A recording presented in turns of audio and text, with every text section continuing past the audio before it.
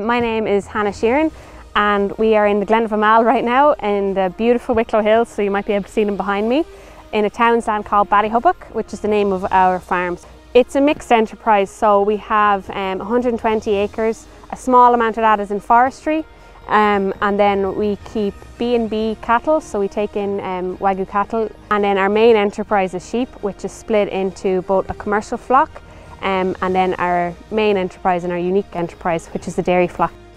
So at the moment it's a bit hectic here, if I'm to be honest with you.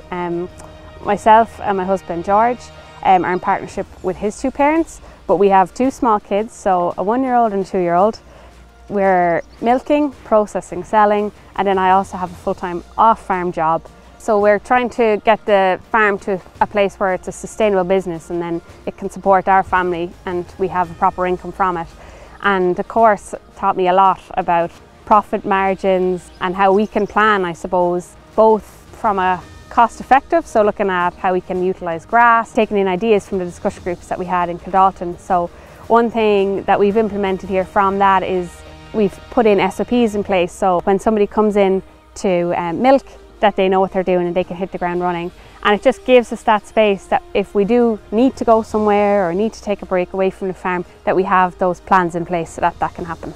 From the minute that I was involved in the partnership here, I've had nothing but support from George and his family, and like his mum is so involved in the farm as well. So I've had a really good role model in the sense that it's very normal for women in agriculture to be involved, to have their say, to have their opinions met. But I know that that's not the same everywhere.